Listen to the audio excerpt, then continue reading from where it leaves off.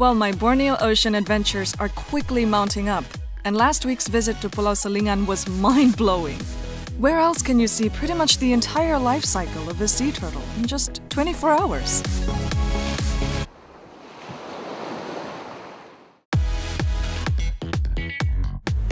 So today I'm heading back to Mantanani with an MRF team member, Jonathan, to find out how technology helped with sea turtle conservation. On this trip, I'm being spoiled and staying at the idyllic and luxurious Sutera at Mantanani Resort. I don't think all research trips are like this.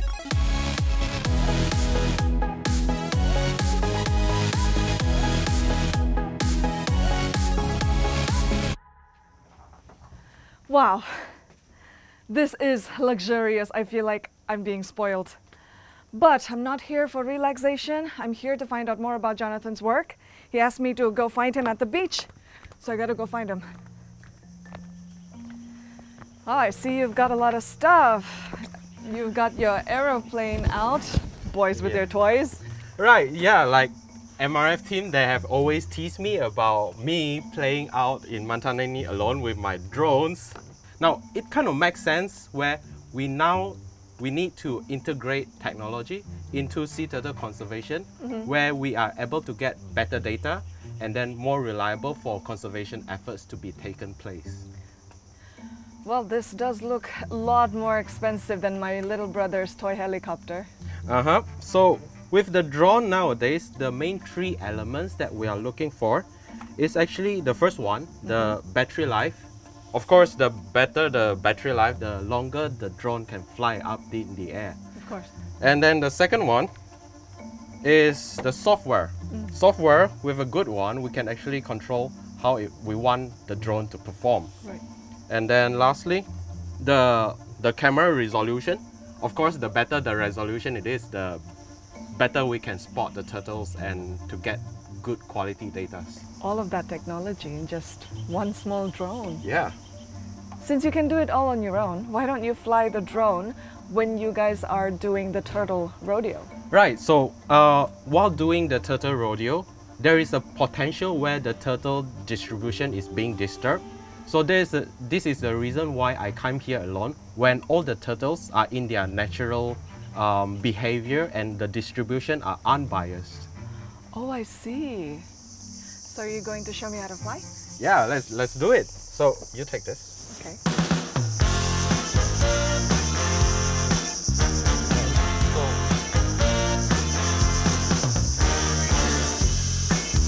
The drone is actually looking at you. Right?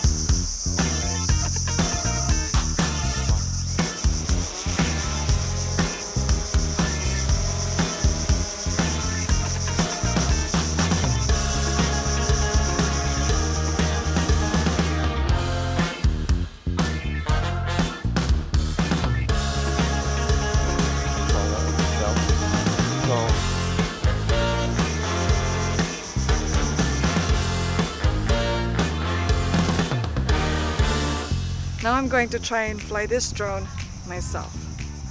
Hope it all goes well.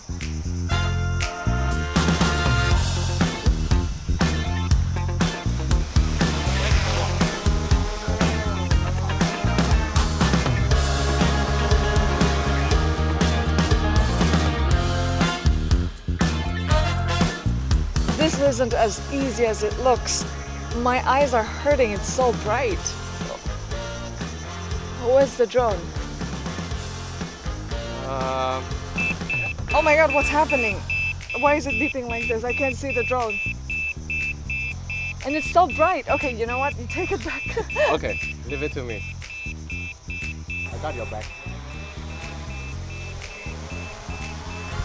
There it is. Oh, it's so bright. My eyes are starting to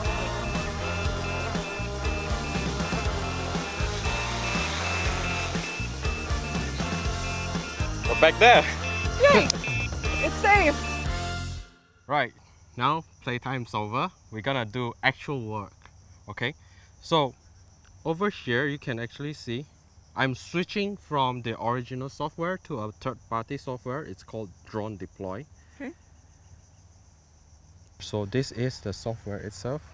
And then look over here, you can see all the shaded blue areas are the places where the drone is gonna fly for the aerial survey. Oh, I see. Yeah, and what's more important is the details and the parameters over here. It actually shows you how long it's gonna take for the survey, how many batteries it's gonna use up, and then how many images it's gonna take for the entire survey.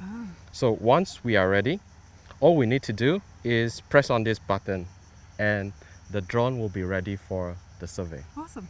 So now it's ready to go. I'm gonna send this off for a 20-minute survey. Okay. Wow. So there you go. Just one button and that's it.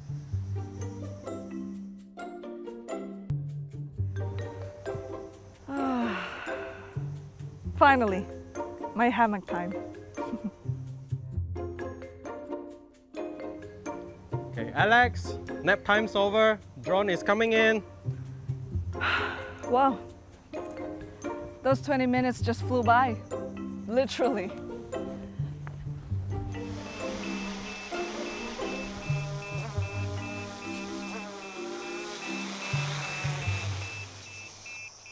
You know, it's always a relief when the drone come back safe. And I do trust the technology itself, just that sometimes things happen. So this is all the more reason that I want to introduce you to another big toy of mine. I'm excited to see it. Right. So this is my prototype and I'm actually still working on it to perfect it so that we could actually take this up to conduct a monthly survey. It looks expensive and so much different than the other drones. So unlike the drone earlier, this one actually costs pretty much a quarter of the price over that one. So a lot cheaper. Yeah, so when that drone, something happened to it, it actually crashed and then it sank into the ocean. But not this one. This one is designed to take off and land from the ocean surface. Wait. As with many prototypes, there is an element of fine-tuning and on-the-run tweaks and adjustments, which are often required before you can try again. But things don't always work out as hoped for. Oh, wait, no. Sorry. Right, now I've lost connection. Strong winds and a failed tail flap scuppered Jonathan's hope to fly his new toy today. Back to the workshop with this one for now. So I'm gonna go ahead with the drone survey now. All right, how long is that gonna take? About 4 or 5 hours. Okay, well, I'm going to go and meet Asmin to find out more about his reef check work. I'll catch you later. Catch you later.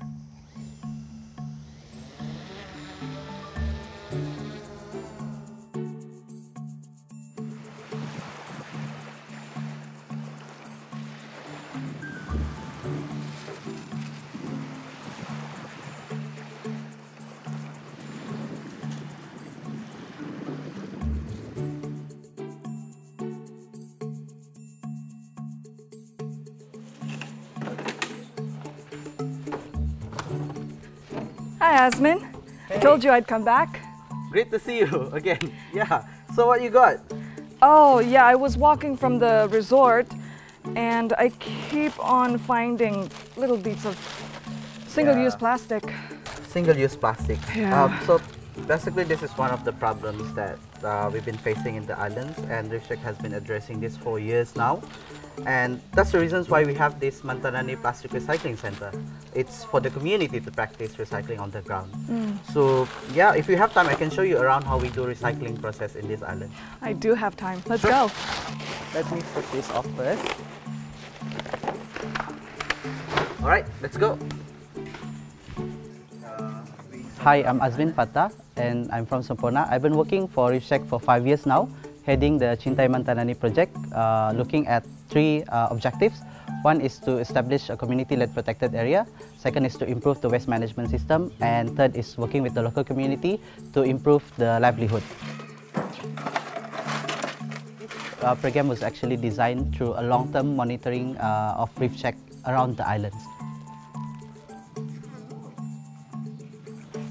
So what we're gonna do next is we're gonna use these plastic baler machines and to compress these plastic bottles. Is there a reason why we need to compress the bottles?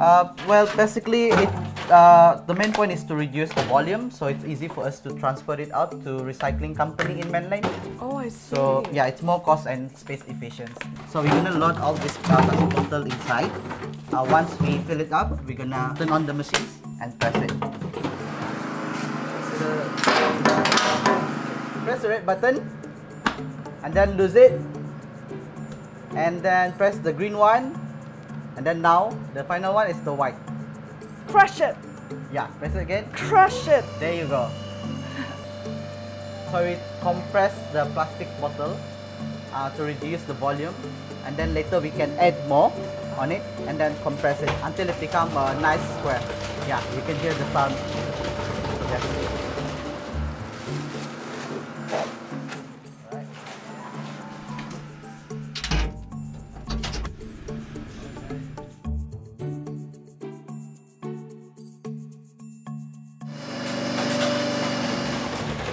Last one.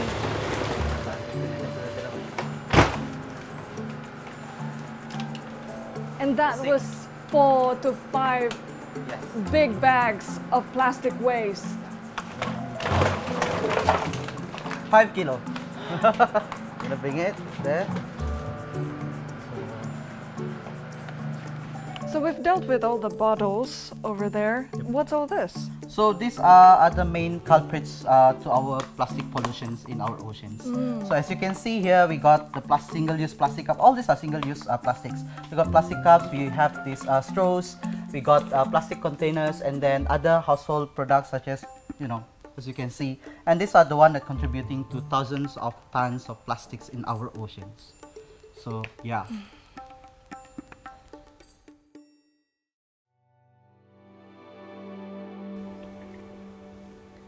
Here's a depressing fact. Every day, around 8 million pieces of plastic make their way into our oceans. 50% of these are single-use plastics.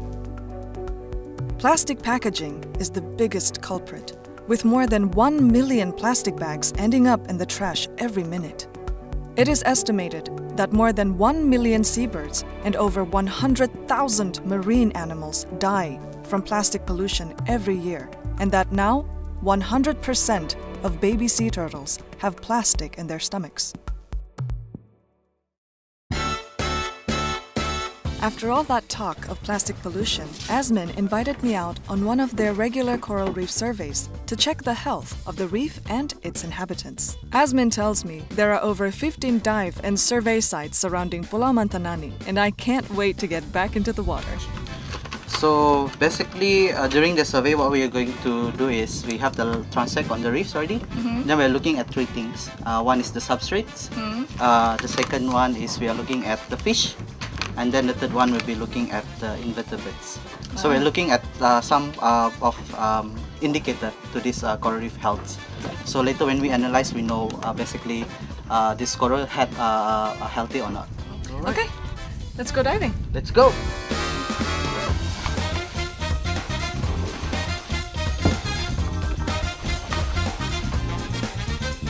I was quite nervous at first, but then my training with Mark kicked in and I remembered what he had taught me. And I quickly relaxed and watched as Asmin laid out the transect line and started his coral, fish and invertebrate surveys. I was amazed at how many different species of corals we saw and how pristine it was, not to mention the dazzling colors and amazing variety of fish. I can see I've got lots to learn about Sabah's marine life. The highlight of the dive for me was seeing the hawksbill turtle swim by, all very chilled. But unfortunately, I also saw some plastic pollution, which I quickly collected. All too soon, our dives come to an end, but what a memorable afternoon it has been. I'm really sorry to leave you guys with the tanks. It was an amazing afternoon though. But I've got to go. I got to check up on Jonathan and the drone surveys. No worries. So, see you guys. Bye.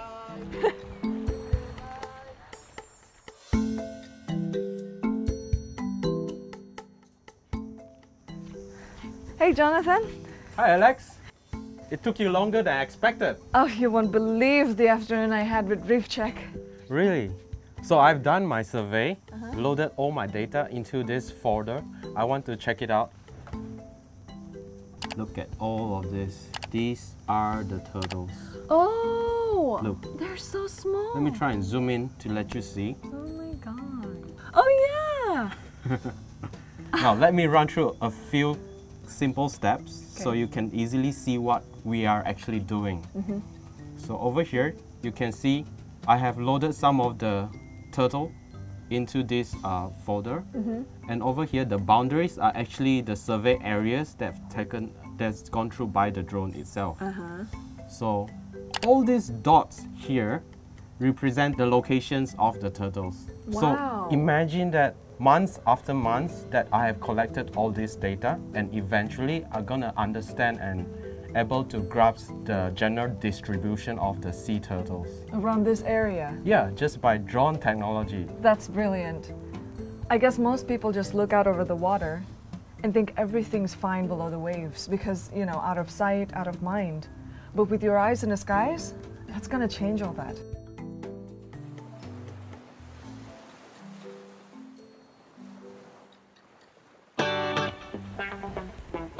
Another incredible and fun-packed day for my Borneo Ocean Diaries.